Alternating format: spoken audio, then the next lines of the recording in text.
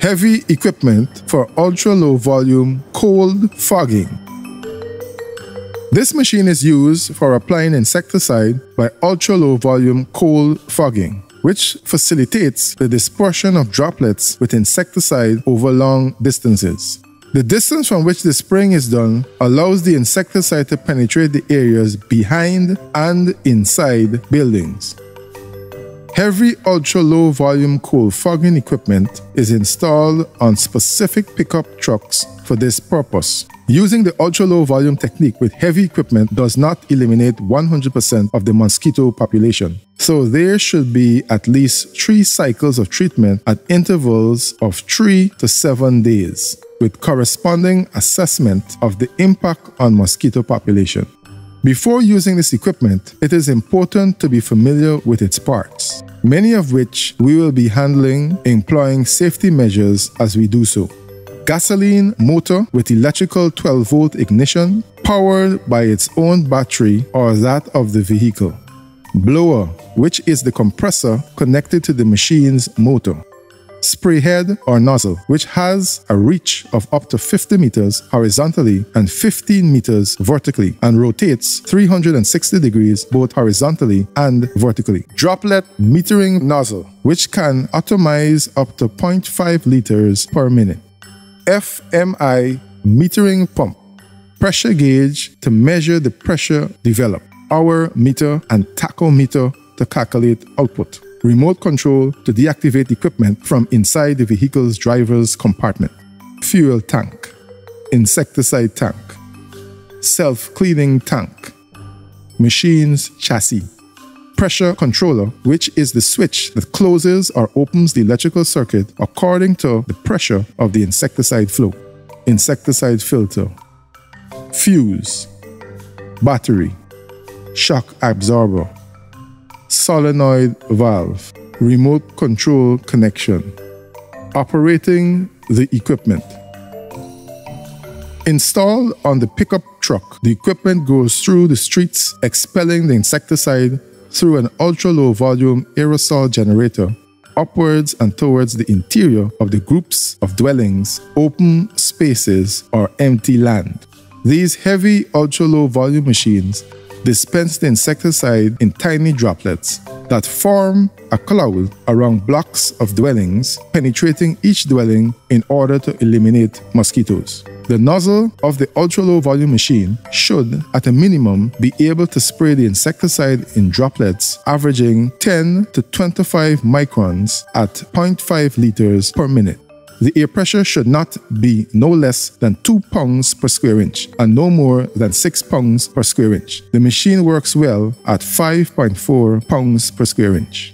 To measure the pressure at which the insecticide is being injected, consult the manual for the equipment.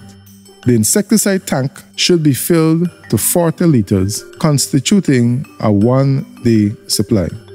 The nozzle should be placed at the rear of the vehicle, pointing upward at a 45-degree angle, and the nozzle angle should be adjusted according to the requirements of the area being sprayed and the wind direction.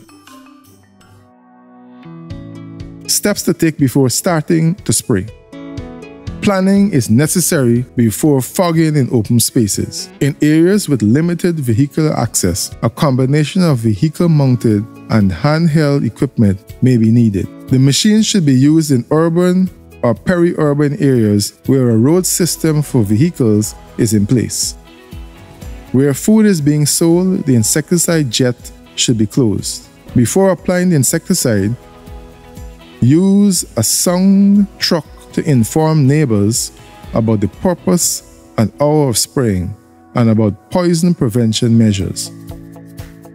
Ask them to open doors and windows of their dwellings so that the spray cloud can enter. Use of the equipment during spraying. These treatments should be carried out between 5 and 9 a.m. Between 5 and 9 p.m. when the ambient temperature is not above 25 degrees centigrade. Fogging should not be done when it is raining or when the wind speed is above 15 kilometers per hour. Use an anemometer to measure the wind speed. During fogging, the vehicle should travel at a constant speed of 10 kilometers per hour. Important, you must close the machine's insecticide valve whenever the vehicle stops. The nozzle should not be struck, blocked with powder, or worn. Simple damage leads to droplets larger than 100 microns.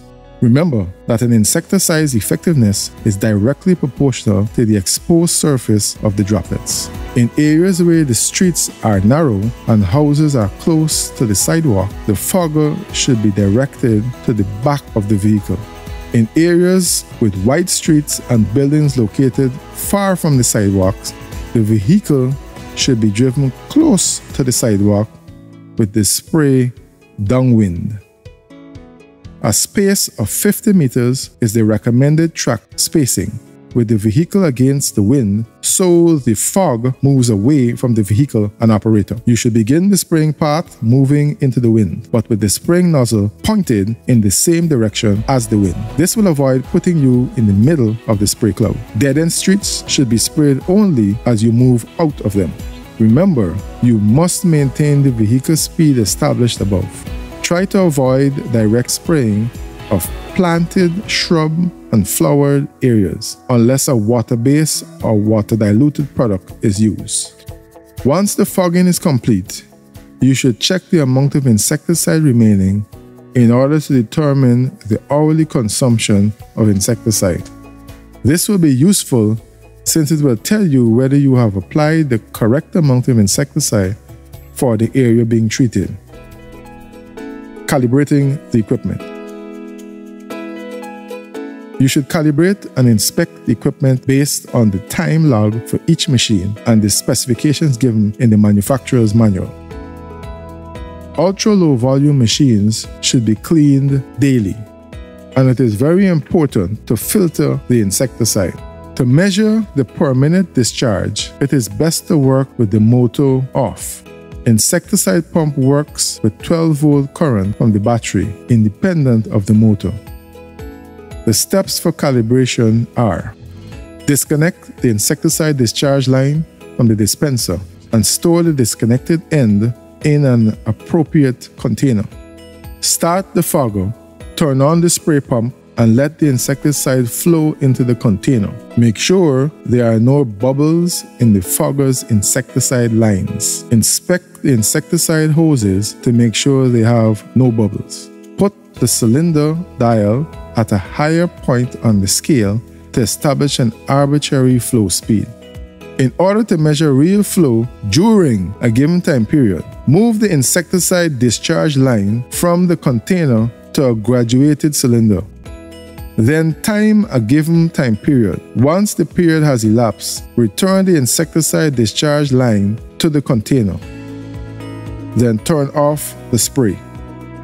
The flow or desired insecticide output will be measured in millimeters per minute or liters per hour. If you do not obtain the desired speed, repeat the process until you do. In calculating the speed of flow or desired output in ultra-low volume fogging equipment, you should consider the speed of the vehicle during operation, the effective width of the cloud, the insecticide dose in liters per hectare. The calculation uses the following formula.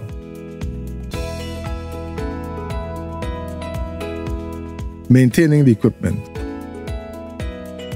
Upon finishing each application of insecticide, clean the equipment and each of its parts, following the manufacturer's instructions, and use them according to the instruction. To ensure proper maintenance of the equipment, you should consider the following elements. Periodically, check the state of the battery. Periodically, check the filters. Clean the outside of the equipment following the manufacturer's instructions. Make sure the electrical system is working properly. When the equipment is to be stored for long periods of time, turn the machine off and disconnect the fuel hose and filter so that no gasoline remains in the carburetor. Check the oil level in the motor and in the compressor. Keep the equipment in a dry place where it is protected from the sun.